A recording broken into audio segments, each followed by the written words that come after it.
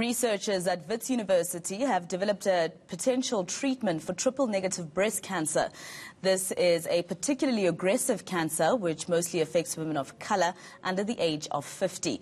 The therapeutic has been tested in mice and has reduced tumors by 74% in late-stage cancer and 94% in intermediate-stage cancer. For more on this, I'm joined via Skype by Wits Professor Mandeep Kaur.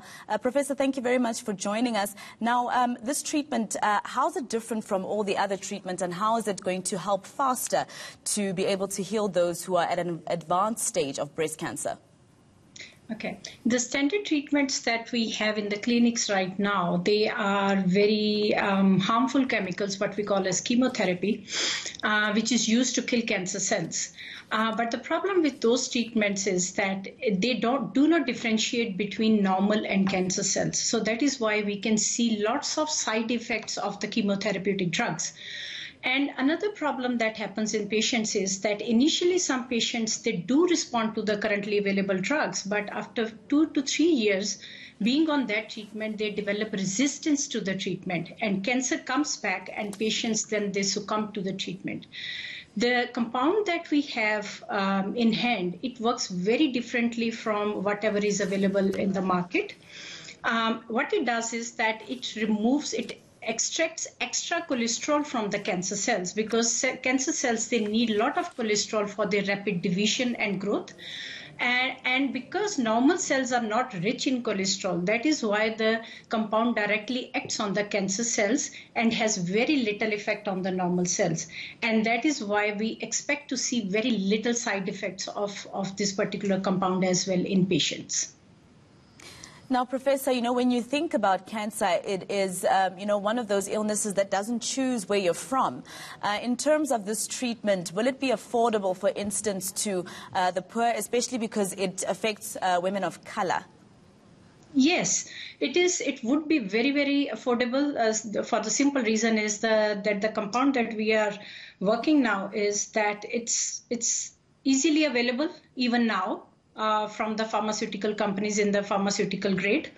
The shelf life is very long. You don't even need refrigerator to just store it. You can just keep it at room temperature, and it is stable for more than 2 years as it is.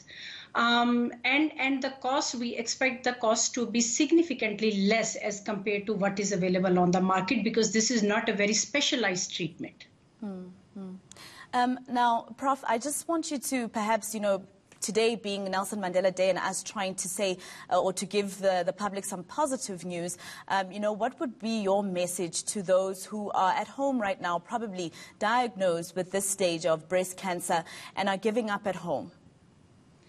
I would like to say that the first thing is that in the disease, what works is our positivity of our mental status as well. So just stay positive, fight against it. And you can certainly fight against it, because you need to take control of your brain and your body as well. Let not cancer direct you that how you want to live. Just live your life, be normal, eat healthy, and get fresh air and get some exercise. These are the basic things like everybody can actually do in their lives, and they can stay healthy for longer. And hopefully, like we are working very, very hard, that we should bring this treatment to the market as soon as possible.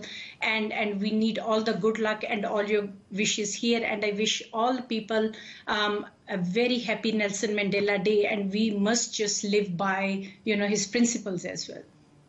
Now, lastly, Prof, is there any other, medication that your team is working on at Wits University for other types of cancer? If you could just let us in there a little bit to tell us if there are any other treatments that you're working on.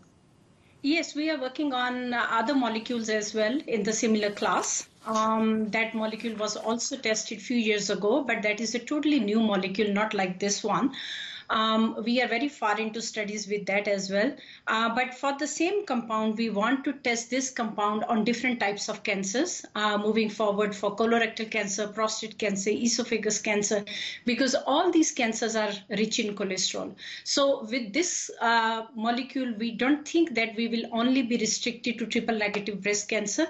we would be able to target other different types of cancers and other different types of breast cancers as well. It's just a matter of testing it in humans.